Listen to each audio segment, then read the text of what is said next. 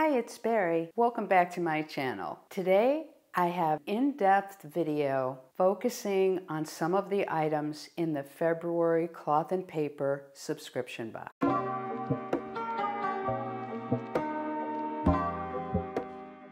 So the first thing I'm going to tell you is that if you haven't signed up yet, currently they are not accepting subscriptions. Similar to last month, it looked like they had sold out. So they are reassessing, and if they do have room for additional subscription, they will open it back up on February 2nd. So mark that date in your calendar if you haven't signed up yet and you're interested. But let me show you some of these things, and I'm going to also show you some alternative uses. So let's get started. So I know you've all seen some of these things if you're on Instagram or if you're on the videos that Ashley does on Thursdays during happy hour. The bookmark has been pretty popular, and I was glad to see it, and I was really glad that it was not too thick, because a thick bookmark always bothers me because it makes the pages bunch up a little bit. So this one's very thin, and it's nice that it's black on the back. I have 4 sneaks from the Penspiration box,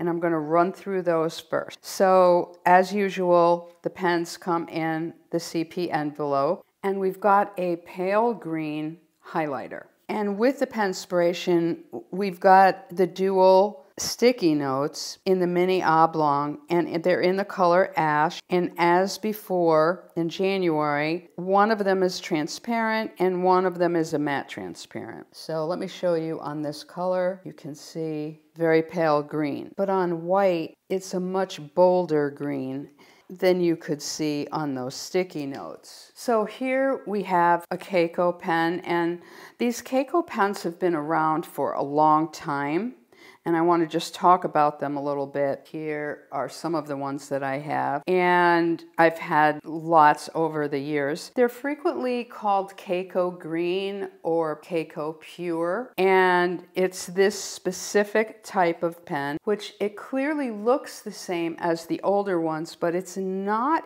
exactly the same, in that the material on the body of it feels a little smoother than here, where it was more of a matte velvety feel. Now on the older ones, sometimes you had a pen that was in a color and it wrote in that same color, and sometimes it had black ink. They came 2 different ways. And so for example, like here's one that I had, and that was orange, but clearly that's black ink, whereas my blue one actually wrote in blue, and the same with this one, a dark red. The black obviously wrote in black. This one, which I got from Cloth and Paper a while ago, it's like a very, very pale gray, and it is a pale gray, but it's one that I really liked. Sometimes if you want to draw a line that's like a guide and you don't want it to be a bold line, this works really well. So this kaco pen is a 0.5 gel pen, and it has black ink. And there you go.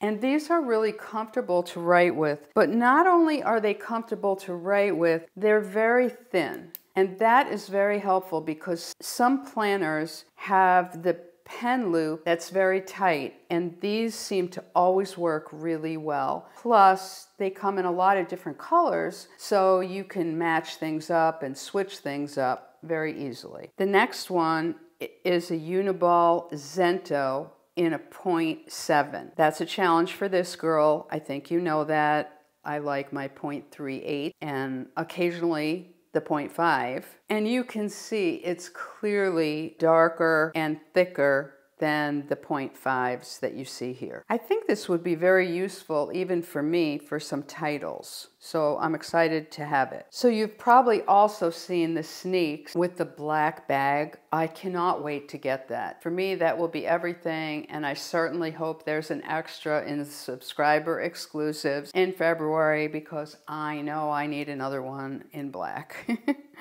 And they're coming in all different colors this year, and they have different embroidery on them each time, and it's a wonderful part of the subscription box and a great addition this year. You've probably seen something recently that was pretty exciting. that Ashley showed us both on Instagram and on YouTube, that there's a new stencil and it's in a stainless and it looks really great and very useful also as a bookmark. I personally am a stencil collector, you know, from my days of Hobonichi, and this just got me very excited, and I think I need to use my stencils more. So as Ashley said, she's inserting some color, and she's not kidding. But I love the way this is packaged. It's like a little book, and you could keep it this way because it's perfect to take on the go and have two different colors. We have concrete and we have pimento. Just a little hack in case you didn't know this. When you're taking this style of sticky note off, don't pull up here. Go to the right. And the reason is then when you stick it down, it will stay down much better. A sneaky little thing I need to show you is if you look at the edge, see how they have this in here so that you can pull it out. It's just those little photo edges, and those will also be in our box. Those are very cool. And we, of course, get the monthly reflection. I adore this one. It's perfect. So it's a mirrored card. You have to remember to take the protective sheet off of it. It's very reflective, looks gorgeous in the planner for sure. So what I want to talk about next is the whole theme of the February box, which is the Ivy Lee method. And I'm going to show you the inserts and talk about that. And I'm showing this to you in a CP Petite size. This is my heirloom folio in Padrillo, which is black. And this, surprisingly, this year is my main planner for schedule and my master to-do lists. It was shocking even to me to make this change, and I did a video about this, and I'll link that here in case you missed it. So I've got my schedule, my master to-do list, and some other things in this planner. And right now I'm in my notes section. And what you can see here is that this is divided into 6 areas.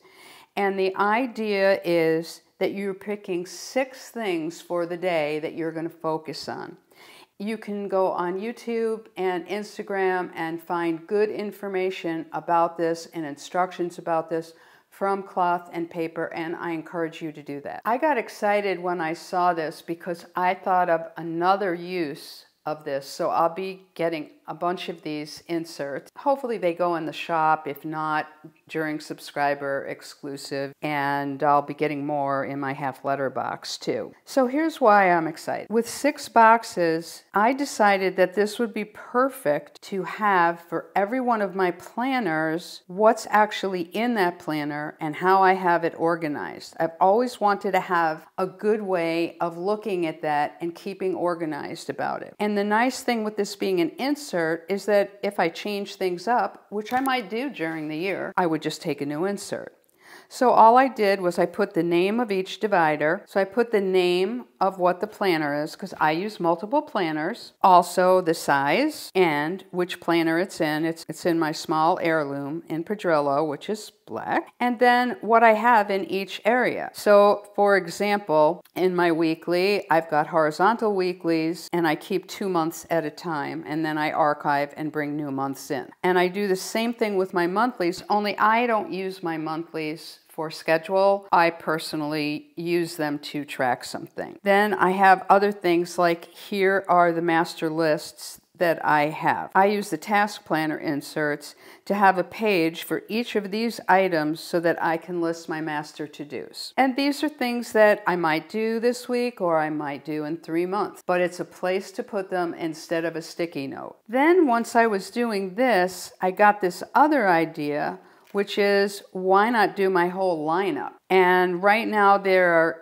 8 major planners that I'm using this year. So what I did was I just wrote those down. I had to go to the back of the page to get all 8. And then what I did was the name of the planner, what planner it was in, and what information I had in that planner. This is great because then I can see where am I putting things, what are my sections, all in one place for all of my planners. I loved it. I loved using this insert. I think I'll be using the new stencil when I'm working on these sheets. I was playing with that in terms of adding some lines, for example. So there you have it. I hope you're as excited as I am to receive the February box. And remember, if you haven't signed up for it yet, spots may open up on February 2nd, but if they do, it'll be very limited. So pay attention to email and Instagram, and I'll have information on that as I receive it also. I extended my late December, January giveaway